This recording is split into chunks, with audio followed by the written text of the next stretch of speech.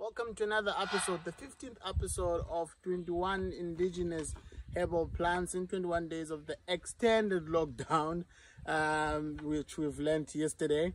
And today we're profiling Combretum erythrophyllum, and it's called umdubu in isiXhosa and umhlalavane in isiZulu, and it's tree number 536. This is a medium to large tree that you can find from the north parts of the country down to the Eastern Cape, KZN, all that side in the coast. It loves being in and around an area that has got nice groundwater near rivers. You can actually find a lot of it in the Orange River belt.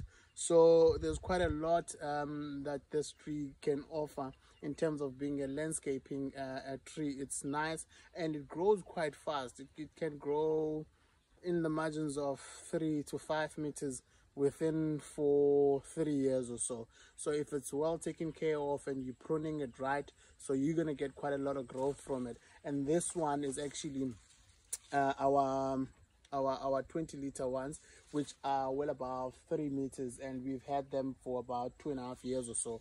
So actually much less than that. I think it's 2 years. So this is a great tree for a landscaping environment, for a house, and it's got beautiful leaves that are yellowish and reddish. They turn with time. They look like at times they look like they're in autumn. So it's quite a very versatile tree that has got quite a lot of herbal advantages to it that we're going to be talking about when we are on the other side.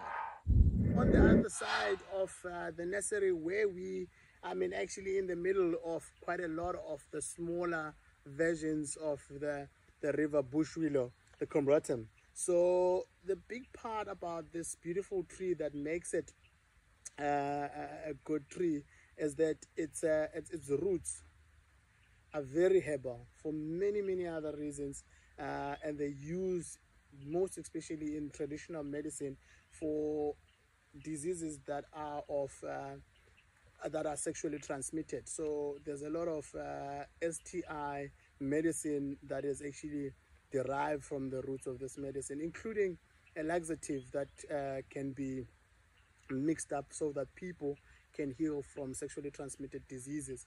And it's a highly sought out after tree, and it's very important that we educate our herbalists and our healers to get these roots from trees sustainably so that they don't kill them. And when we talk of herbal plants and herbal trees, we also want to get that message out that let's not kill our trees, or let's not chop down our trees, but let's harvest our medicine sustainably. And there's quite a lot of other uses that you can use from the roots. The roots can also be, a dye can be extracted from the roots. There's also gum in the tree that can be used for various reasons. It's a beautiful tree, an all-round tree to use in the household, that houses animals, that houses bird life. And it's one of those species that I also personally enjoy to grow because it grows quite easily from the seeds.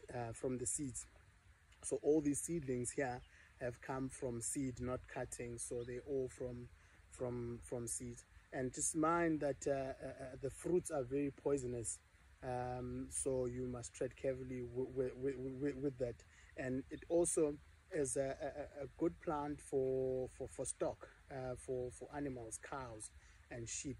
There's quite a variety of medicine that is derived from the tree for such uses of cattle and stock, in stock farming.